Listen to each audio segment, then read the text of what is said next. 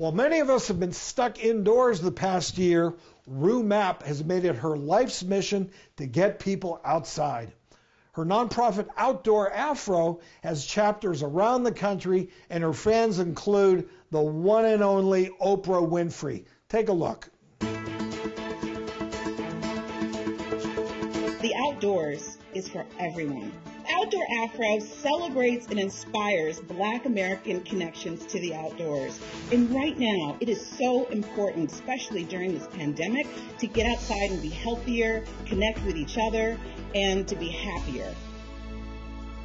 12 years ago, when I would go out into the wilderness, I didn't see enough people out there who looked like me. And then when I look at the magazines and the catalogs, I didn't see people who looked like me there. The problem was a visual representation problem. Using social media, I decided to tell a new story about who can connect with the outdoors because I wanted more people to experience the benefit and feel welcomed in these spaces, no matter where they lived.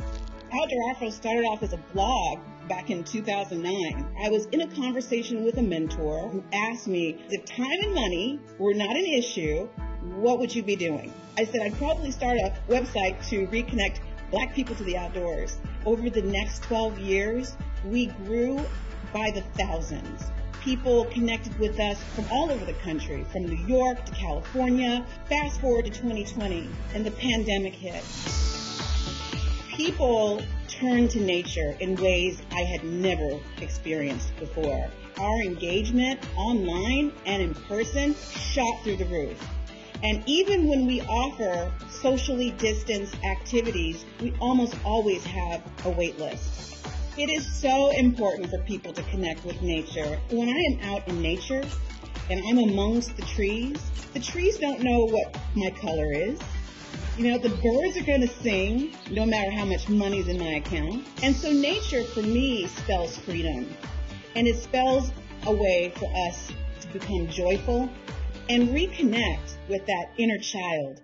We not only hike, but we bike, we camp, we look at birds, we whitewater raft, we fish. We do all kinds of activities all over the country with our local parks and playgrounds. There really isn't anything we haven't done. I just saw last weekend a group on the East Coast did some ice hiking. I've never done that, but that's the beauty of community. When you have a group of people who are willing to try something that you've never done before, you know, you'll feel more confident to give it a whirl. All you have to do is walk outside your door and you're in nature. Get outside. Nature is for everyone. That's very cool, Nita. I agree. I mean, it's so important to make sure you're getting outdoors. And I actually love to hike. It's one of my favorite things to do, and it's a great workout. What about you? Oh, it's great for everything, to de-stress, to meditate, to communicate with somebody, take a walk with somebody else, go outdoors. I love it. Yes, agreed. All right, to learn more about Outdoor Afro and how Rue is mapping the great outdoors, just go to our website, thedoctorstv.com.